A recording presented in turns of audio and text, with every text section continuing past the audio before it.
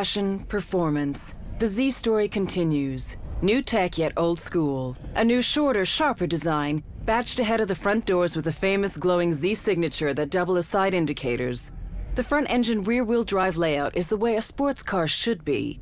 The engine with variable valve event and lift, VVEL, thumps out 332 bhp and 270 pounds per foot of torque, propelling the car to 60 miles per hour in just over 5 seconds. The genes of the Z are running through every new curve, edge, and sculpted corner. The window is reminiscent of the original 1971 240Z. It's still low, it's still aggressive, and now it's got boomerang taillights.